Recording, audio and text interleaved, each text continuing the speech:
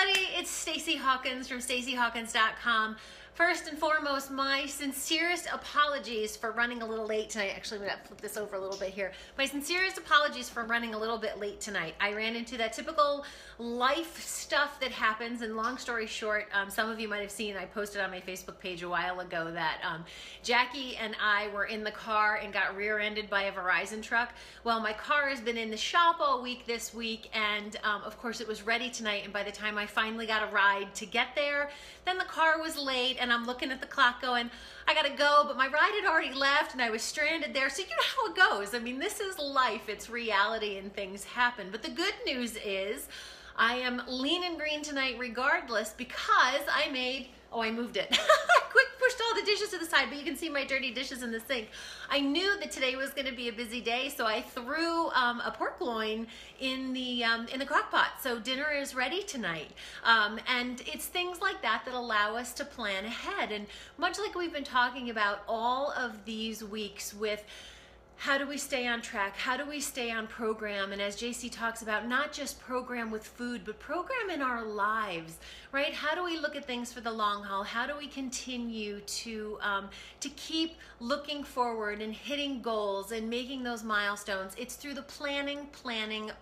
Now, as I am sharing with you tonight, even sometimes the best laid plans, like me getting on here in time, can go by the wayside, but my food plans did not go away. And I have to tell you that, again, so many people have commented, and I'm so thrilled because, you know I can see just in my own videos how much my own physique is changing by sticking on program and staying on plan. It's like, oh, look, I only have one chin anymore. It's like, woohoo, I'm loving this. And of course, eating lean and green is the reason that that is happening. It's allowing me to stay on program. It's allowing me to love what I'm eating, and everything is really fantastic, right? So talking about lean and green tonight, we think of lean proteins, green veggies, right? And of course we think of chicken, we think of salad, we think of all of those other kinds of things that we might love or we might not love, right?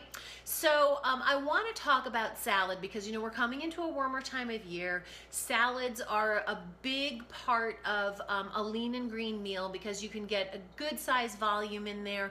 They're yummy, they're delicious, and it's not iceberg lettuce anymore. So starting right at the top, what I'd like to do tonight is I would like to take just a few minutes to go over greens, add-ins, and then how to dress them up. And as you saw in the picture, that was the title of tonight. It's like how to dress things up in order to be able to make those salads taste great. And if you've heard me talk before, or you've heard me do one of my presentations, or you've read my recipes, you know that I absolutely positively abhor prepared salad dressings.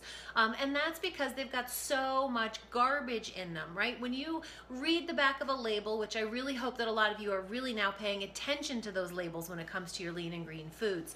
But when you're reading those labels and looking for things like added sugar, added chemicals, anything that adds in or ends in OSE or even ASE sometimes can have sugar to it, and those artificial sweeteners. Just stay away from them.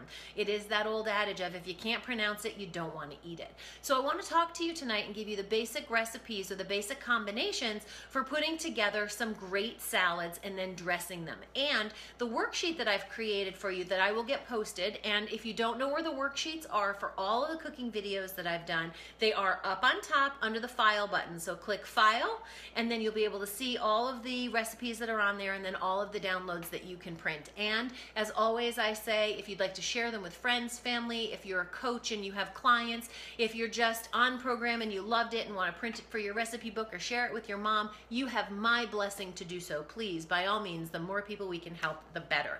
So what I'm putting in there for you tonight is a worksheet that is a master salad chart. So you basically take something from column A, which is your greens, something from columns B and C, which are your add-ins, and then your dressing. And then the dressing itself, as I said, we're going to go over the basic way to be able to make that. And that is on the Kitchen Basics recipe card, which comes with any of the lean and green cooking systems, as well as it's in the cookbook, and it's also all over my website, the StaceyHawkins.com/recipes website. So you can find it there too. So let's talk first about greens. So there are a number of different choices that you can make, and yes, believe it or not, some choices are much better than others. And depending on the greens that you choose will determine the type of dressing that you put on it. For example, when you think about heartier, heavier lettuces or things like your kale, those are things that are going to be able to hold a heavier dressing. And when you have lighter greens like your mesclun greens or some of your baby greens, then they aren't going to be able to handle a really heavy dressing. You need to have a little bit more of a lighter style vinaigrette on those, and that's what I'm going to show you how to do this evening. So let's talk about greens. As I said, we already talked about iceberg lettuce. Throw it out, right? Unless you want to mix it with other greens because you like the crunch or you like the texture, just get rid of the iceberg lettuce. It is nutritionally void. There is nothing good. Yeah, thumbs up, right? There is nothing good about iceberg lettuce. If you like the crunch, if you like the texture, then next move to a romaine lettuce. That requires a little bit of work. Sometimes people like to take that heavy rib that's down the middle out and just use the leaves. Some people like the ribs in there. I, for one, happen to like them, and I think that's what really gives some texture and some flavor and some crunch to a salad that's not just light leafy greens, are those ribs that are in there. So romaine lettuce is really good, and those are darker, a little bit greener, and a little bit better for you. Then we start getting into kind of what I call the transitional greens. So these are all of your new baby greens that are out there. Allison, oh hey Allison, nice to see you. And by all means, Jackie's not here with me tonight, but I have the camera flipped around so I can see your comments on there. So feel free as we're going along, if you have comments or questions, throw them up there by all means. So I was talking about the greens. We then go into the transitional greens. So these are things like your mesclun salad, which are darker and leafier. They usually have things in them like baby spinach and baby arugula, baby romaine, which can be purple and green. Sometimes they'll also put beet or turnip greens in there, and then your kale as well. And so those are really good as salads. Again, especially if you have like the beet or the turnip greens in there or the mustard greens, a lot of great flavor, a lot of great texture, and you're also going to get a lot of color in there. So imagine a bowl of that mesclun salad versus even the romaine salad by itself or the iceberg lettuce, right? Huge difference. And don't forget too that if you like crunch and texture, you can put a little raw cabbage that's sliced up in there as well. But I digress. So we go from the plain lettuces to something that's a little bit more souped up, and then there are the super power mixes. I'm making you hungry. I know, I'm getting hungry too. We go then next to what we call the super power mixes, and now the grocery stores, and especially the healthier food stores, and believe it or not, even at the restaurant supply place, I've found now what they call organic power mixes. And these are things that are really robust. In fact, I'm gonna grab mine out of the fridge here. Bear with me one second, and I'll show you. I get this from the restaurant supply, so it's really big, but I'll eat all this in a week. And in here, there are, I don't have my glasses, but I want to read off to you what's in here because this stuff is awesome, right? It has dandelion greens, it's got baby kale, baby spinach, it's also got arugula, it's got broccoli rabe, baby broccoli rabe in it, and what else is in there? Oh, spinach, right? So this is really fantastic. Yeah, lots of thumbs up, right? So this is really powerful, antioxidant rich, and really yummy. Now again, it's lettuce and you only get so much of it as a green, so why not get the best of the best, right? So go out there and look for these mixes, and I promise you that your taste buds are going to thank you. Now let's talk about the things you can combine them with. If you're just going for your greens, right, and you only want a green because you have a lean already prepared, so this is going to be a side dish for you, then of course you're just going to stick with vegetables. And Medifast and TSFL have great worksheets that are on their websites, and if you don't have one already, check with your health coach, because your health coach will be able to get that worksheet for you to tell you what kind of vegetables you can add in here. So as you're adding the veggies, what I want you to think about are things that are in season, because like right now in the wintertime, you don't want to be throwing tomatoes on there unless they're the cherry tomatoes, they're fresh from Florida, and they're sweet and they're yummy, right? You don't want to put a big tomato on there that's partially green because it doesn't taste like anything. So why waste the calories, right? Put some English cucumbers on there and leave the skins on. Put some pepper on there. So, and I don't mean fresh cracked pepper, but I mean like your green pepper, your yellow pepper, your red pepper, smaller portions. Mix it up and throw it on top of your salad. Now, I'll give you a quick tip, and this is something that I do all of the time, is, you know, salad is great, but it can also be a pain because there's a lot of prep work. So one day during the week, get yourself a big Tupperware container and just chop up all your vegetables, chop up all your peppers, chop up all your cucumbers, chop up your tomatoes if you want, and then just toss them together and then pre-measure out, you know, a half a cup or a cup, depending on how many greens you want to have or you're allotted that day, and put them right on top of your salad. So it makes it that easy. And great idea. I'm glad you like that. That actually, it just makes it so much easier. You prep once and you can eat it all week. And as long as you keep it cold in the fridge, it'll last for you. So there's no excuses, right? And we're all about easy and we're all about meal prep. And then if you do decide that you want to turn this into your lean and green meal, then you're going to put some sliced steak on top of it or some grilled chicken. And again, these are things that you can make ahead of time during the week and just eat them chilled. Grilled shrimp is another great thing to be able to put on there. Or if you have the bag of frozen pre-cooked baby shrimp that's in your freezer, just thaw them out. All they need is a little cup of hot water. You come home from work, you throw them in a bowl, throw some warm water on them, go change your clothes. By the time you come downstairs, it's done. Throw your salad together and you're all set. So you've got your lean, you've got your green, you've got your protein. Perfect. Oh, hi. It's nice to see you. Is that Anna? Ann. Hi, Ann. So you've got everything kind of all set and ready to go. So now once you have your salad prepped, let's talk about the dressing, right? Because this is the piece de la resistance that brings everything together. And as I said to you, please, please, please, please, please stay away from prepared salad dressings because they are just full of garbage. And, oh, I'm looking here. What is Allison saying? I have to put my glasses on. If I cook meat ahead of time, how long is it fresh for? That is a great question. I wish these things were a little bit bigger, or maybe I wasn't so old and blind. But that's a great question. So usually once you cook it and keep it in the refrigerator, it's good for 3 or 4 days. So what I'll do with my steak is, like, just last night I grilled a big London broil. We cut up half of it for dinner last night, and I actually have just been slicing pieces off of it, off the hunk that I didn't slice, so that I could eat it for my leans for during the day, because I'm doing 3-in-1, not 5-in-1 right now. So my lunch today, I sliced off some of that. And if you can leave the meat in a hunk and slice as you go, it's better than slicing it up first. So you're very welcome for that. All right. Yes, stay away from pre-made dressings. Absolutely stay away from them. And I'm going to show you now, and I'll flip the camera down here in a second, how you can make a homemade dressing. And I'm going to put the recipe up for you, but it's really, really, really, really easy.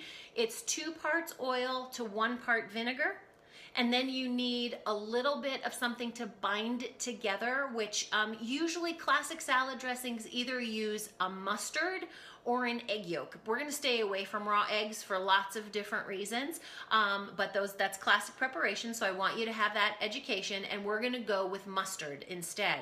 And then you want to add some seasoning. So typical classic is salt and pepper. So like a real basic, yummy, delicious vinaigrette would be olive oil, some type of vinegar, a little bit of Dijon mustard, and salt and pepper. And again, it's 2 to 1 on your oil to vinegar, and then your little bit of squirt of your mustard and a little bit of salt and pepper. Whisk it together and away you go.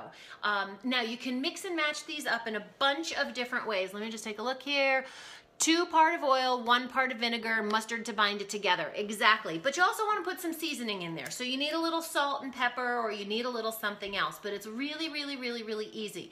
Now I will tell you, because we're on program and because you are watching your healthy fats, what you can do is you can do 1 part oil to 1 part vinegar so that you keep your healthy fats down. And if it's a little too thick or you don't have quite enough, you can add a little bit of water. I promise you, you won't miss it. And if you want a completely fat-free salad dressing, which I have done, as a matter of fact, hold on, because I have one in the fridge.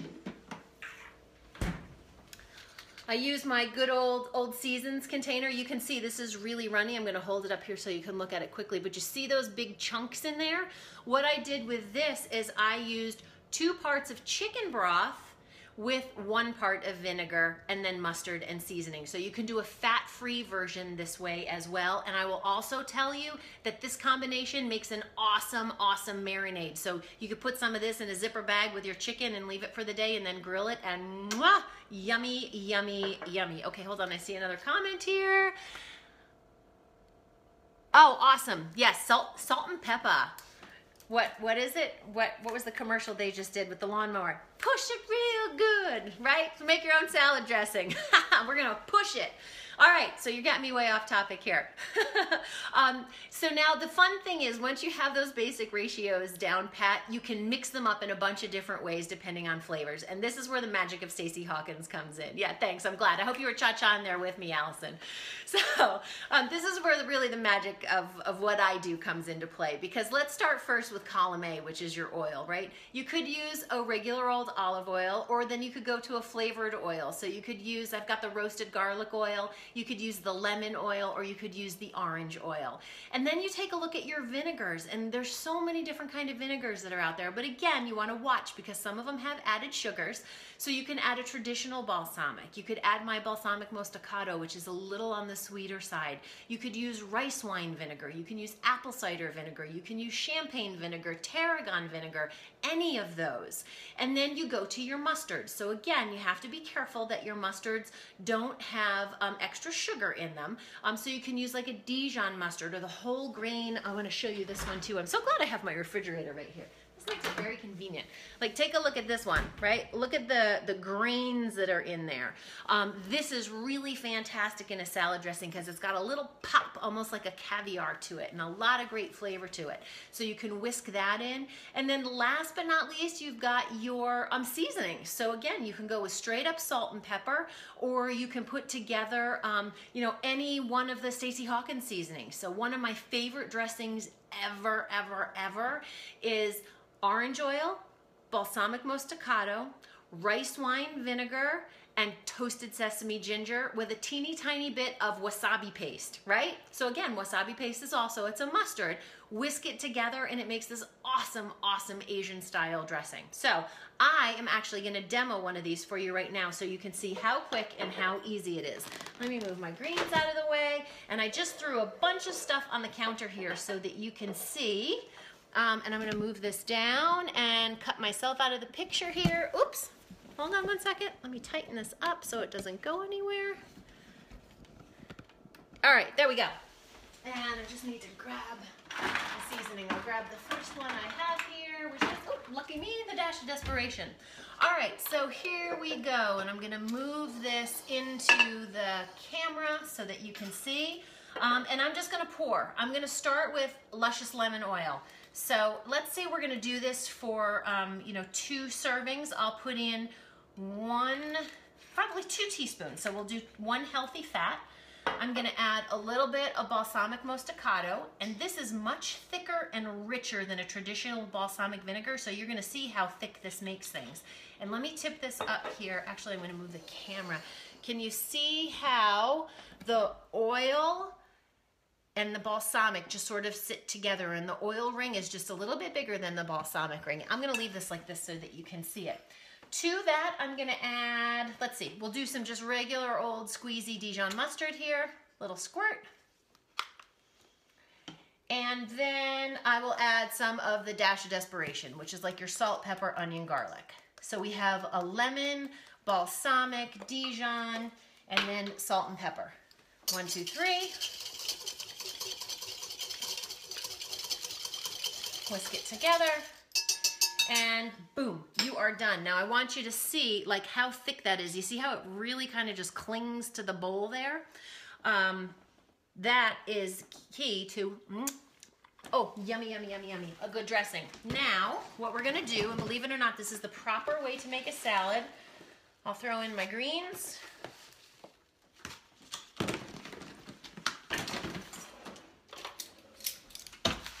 And then you pull the dressing up through the green, just like you see here. You see what I'm doing? I'm kind of mopping it up from the bottom. This is the proper way to dress a salad, and that is just pulling it up and through. What you don't want to do is dump that dressing on top of the greens, because that's going to do nothing but weigh them down. And there we go. Perfectly dressed salad. And I wish, I know I always say this, I'm going to turn this back up. I wish you could smell this, because the lemon and the garlic and the balsamic all together, it's like, mwah, really, really quick and really, really easy. So that's it. It does not have to be complicated, and it certainly doesn't have to be expensive, and you can make it as you go. Wait a minute, what did I do with my glasses? I think Allison posted a question. There they are. Wow, I always did salad and then dressing. Yeah, you know, everybody does that because that's what we think we're supposed to do. But when you think about it, here you're taking this heavy dressing and dumping it on top of these delicate greens, and it just kind of weighs them down. And it also puts all the dressing like in one spot. So this way, when you use a nice, and you see how big this bowl is that I used, right? So you're gonna use a nice big salad bowl, whisk it and smear it along the bottom, and then just toss the greens in it. And you can use your hands too. You don't have to use the tongs like I did, but you want to lift it up and through so that it coats all of those greens. Yeah, I'm losing my train of thought. All those greens really nice and easily. And then if you wanted to put your veggies on top of this, you could. If you wanted to toss them in with the dressing, put your greens in. Actually, no, you put your veggies in first and then your greens, because your veggies are going to be heavier. So again, you can pull them all up and through and just toss it together. Quick, easy, simple. You make the salad dressing as you go, or if you want to, you can make a bottle of it ahead of time. In fact, like I said, I have my Good Season shaker here. This is actually a dressing I made last night, and I just reused a jar that I had. This one has some, what do we do with this one? This is actually leftover olive oil from a container of poppers that I bought, the big stuffed cherry peppers. So I took that oil because it's nice and piquant and it's got a little heat to it. I added some of the garlic and spring onion seasoning, and I did the chunky mustard in this one. And so I had the oil and apple cider vinegar. So, you know, I have bottles like this all the time in my refrigerator, and just boom, away you go. So you do the same thing though. Take your big bowl, pour the dressing in the bottom of the bowl, then put your stuff in and toss it through. And if you want to put your meat in there too, you can. It's real simple, it's really easy. And salad greens do not have to be boring. They can be absolutely positively delicious, and you don't have to feel like you're just eating chicken and salad again. So with that, do we have any other questions? Oh, you want to be a dinner guest? I would love to have that. So we were talking about maybe having some guest chefs. So that would be great to have somebody else in the kitchen. And Eileen, thank you so much for your compliment. There's actually a blog post about my kitchen transformation. I bought this house about 3 years ago, and it was a contractor special kitchen. And believe it or not, for a very low budget, I transformed it to what you see here, and there's a blog post on staceyhawkins.com, and if you click on blogs, you'll see it up there. It's about the kitchen transformation and how easy it can be. All right, amazing. Can't wait to try. Those are exactly the comments that we like to hear. So, and know that I am here for you. There's so many more resources beyond what I share with you once a week. You can follow me on Facebook at thestaceyhawkins.com, on Facebook, The Stacey Hawkins, or just click on my little button there. Definitely get the worksheet that's up above. Feel free to check out the recipes on the staceyhawkins.com website. Everything there is lean and green and dedicated and devoted to everyone who is on program and wants to eat great, lose weight, and keep it off forever. So if we're not friends, friend me now. If you don't have the newsletter, sign up for it, and I am here to help you. Oh wait, do I see one more question? Haha. Oh. I'm gonna see what she says. This is so bad. Oh, you want to have me for dinner? Yes, Allison, that's great. Where do you live? Do I get to take a road trip? I would love to be able to see you guys, but we'd love to have you here too. So, all right, I've gone over my time tonight. Thanks again for your patience with me, and I will see you guys next week here at 7 p.m. Have a great night, everybody.